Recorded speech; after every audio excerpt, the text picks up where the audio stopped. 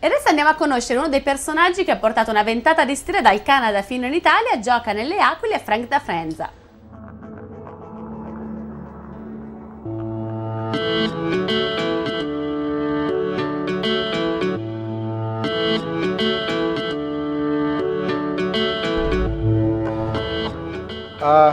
When I was 14 or 15, I was called to go play junior. And when you go play junior at a young age like that, you know that you're serious about the game. If you're gonna make money playing the game one day, you don't know. But if you move away from home to play a sport, hockey, soccer, football, anything, you have a passion for the game, and you know that's what you want to do.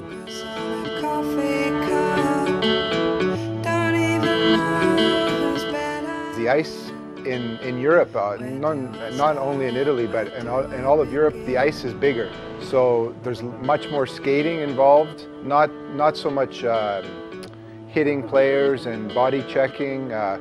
More skill is involved in European hockey. Hockey in Canada is like soccer in Italy. It's the passion. It's everybody on all the coffee shops, all the bars. They talk about hockey in Canada. In here, they talk about soccer.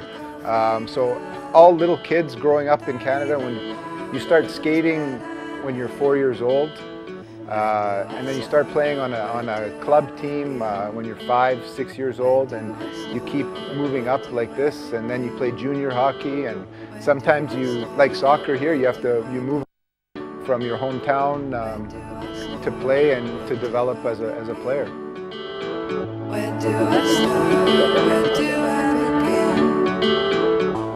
Last season, I didn't play professionally. I played on a club team in Canada, and I missed the feeling of everybody together, the camaraderie of all the players together at home, here, on the road, on the bus. Just everything about the game. It just it makes you feel good. I remember my first season in Italy. I played in Vipiteno, and it was the same as Ponteba. It was their first season in Serie A, and we had a great year. We beat Asiago and Fassa in the semifinals to go into the finals against Bolzano.